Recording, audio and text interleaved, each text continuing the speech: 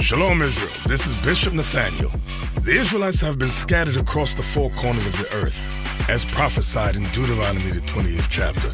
Here in Israel United in Christ, we need your help to recover the remnant of our people, teach them the gospel.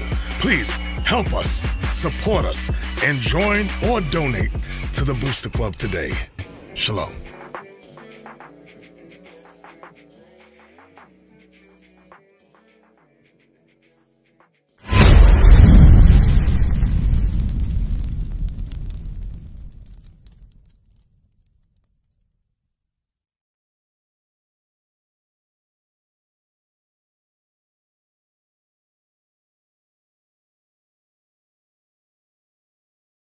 Israel considered the blood of melanin of persons, or is it the holy people of God? Those who keep his laws, his commandments, that's written on the cross.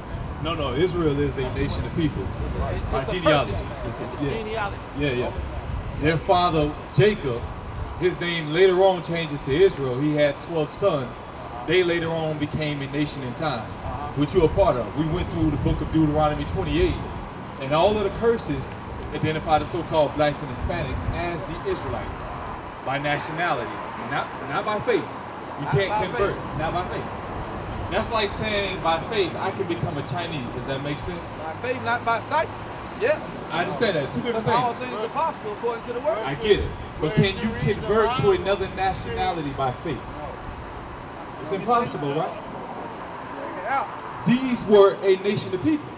You can't not convert into another nationality because you believe that. It's impossible. Now you say those that believe in the Father can't be saved by the Father. You saying it's something that Jesus can't do? I'm going to show you what Jesus can do. I'm going to show you what he did do. I'm going to show you. This is the book of Hebrews. Get his brother a Bible. I want him to. You got your Bible, brother? I own a Bible. If you could just open it to him. I want you to see this verse with me. I don't need nobody Bible. All right. But I read You go to Hebrews 9 and verse. We'll start at verse 14. So we read in context, right? Hebrews 9 and 14. I'm gonna read 2 verses for you. We really got to run after this, so I'm gonna be quick as I can. So be patient with me. All right, 9 verse 14. Read down to verse 15. Hebrews chapter 9 verse 14. How much more shall the blood of Christ... So just to bring you up to speed, the context of this chapter was talking about sacrifice, how they didn't avail it to anything. The animals couldn't take away our sins. It couldn't do anything to us consciously. This is why he sent the Holy Spirit. So it says these things didn't have none effect, right? But how much what? How much more shall the blood of Christ, who through eternal spirit offered himself without spot, without sin, to God, purge your conscience from dead works. He purged our conscience from dead works, animal sacrifice. Read. To serve the living God. Read. And for this cause. And for this cause, read. He is the mediator. He is the what? Mediator of the New Testament. The New Testament is what? What did you say your name was again? Mills. The New Testament is what? Anything after the Old Testament. So what does that involve, right? The first covenant, huh? The next book after the Old Testament. Right, but let's identify what that covenant is, or that testament is. The first testament or covenant was with the blood of animals, right? You agree, right? I'm going to read that for you. You mean sacrifice? Sacrifice, there you go. But I'm going to read it for you. I'm going to make sure you understand it. Okay. Hold that. Give me Psalms 50. Psalms 50, verse 5.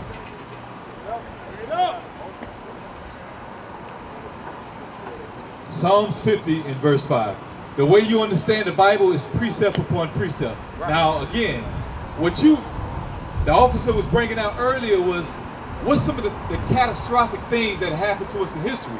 The point you brought out was being deceived. deception, right? We have been lied to about this Bible.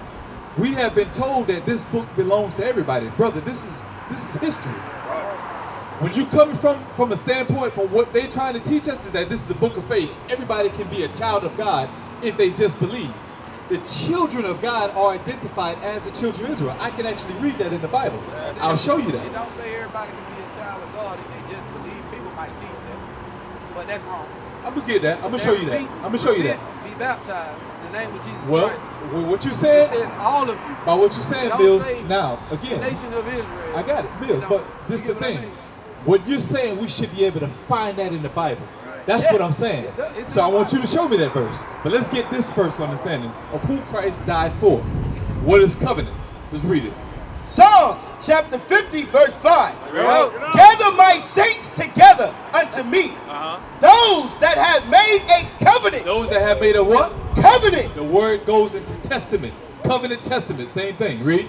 With me by sacrifice. By sacrifice. Now, what is the new covenant referring to? Sacrifice of who? Who? Jesus Christ, right? No longer the blood of animals, but the blood of Christ, right? Now, let's go back. Blood and water of Christ. You can say that. That come from inside. Yeah, absolutely, you can say that. All right. Hebrews chapter 9 verse 15. And for this cause, he is the mediator of the New Testament, that by means of death, for the redemption. For the what? Redemption. For the what? Redemption. What does that word mean? Redemption, right? To redeem, right? To save. Bring back to him. Read. Of the transgressions. Of the what? Transgressions that were under the first testament. Who was under that first testament? Bring it up. Who, what people was under that first testament? The Israelites. So it says, by this means of death, for the redemptions of transgressions for them that was under the first testament. It's telling you right there who Christ died for. He came to redeem those that were under the first testament. They needed a sacrifice. He was replacing what their forefathers used to do by his blood. Read on. They which are called might receive the promise of eternal inheritance. This is why it says, whosoever believe of them might receive everlasting life. Because that's why I was saying we got to understand the understanding of the Bible. We got to read it in context, because if we go by for what they told us, we read whosoever and say, oh, that's everybody. But again, you got to understand, who was this record written for? It was written for the children of Israel. That's who Christ died for. Now, give me another one. Hebrews 8 and 8. Read verse 8. Hebrews chapter 8 verse 8. Start at verse 7. Verse 7. For if the first covenant had been faultless, but if that first covenant had been faultless, meaning it was perfect, read. Then should no place have been sought for the second. Read. For finding fault with them. For finding fault with them, the Israelites. He saith, behold, the days come, saith the Lord, when I will make a new covenant. And I will make a new covenant. With the house of Israel. With the who? House of Israel. And with the house of Judah. That's it. That's the end of the statement.